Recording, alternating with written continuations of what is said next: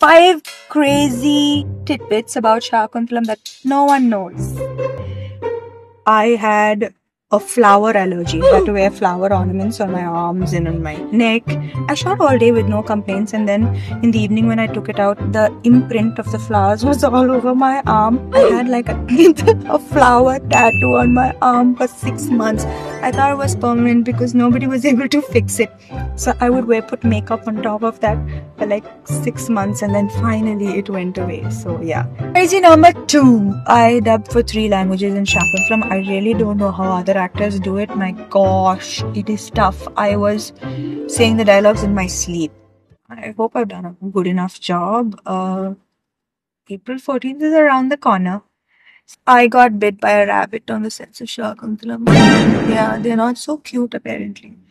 Sunita Lula ma'am, she's made the most beautiful costumes in Shaakuntalam, and there was a song where I had to wear these beautiful lehengas, and she kept the dancing in mind, and so she made some of the lehengas lighter and some of the lehengas really heavy, like 30 kgs kind of heavy, and what was meant to be for the song didn't really happen, and I ended up wearing 30 kg lehengas to dance. And when I was spinning, the lehenga would take me out of frame. So the dance master was like, Raju sir was like, can't you stay in frame? I was like, I am trying, but the lehenga is taking me out of the frame. So when I spun, I would spin and then the lehenga would push me out of the frame. So we had to do like 10-15 takes for that.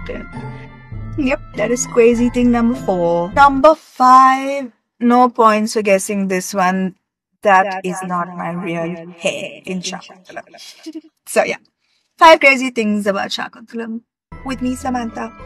In case you don't know or forgot or don't care, but you're still watching this video nevertheless.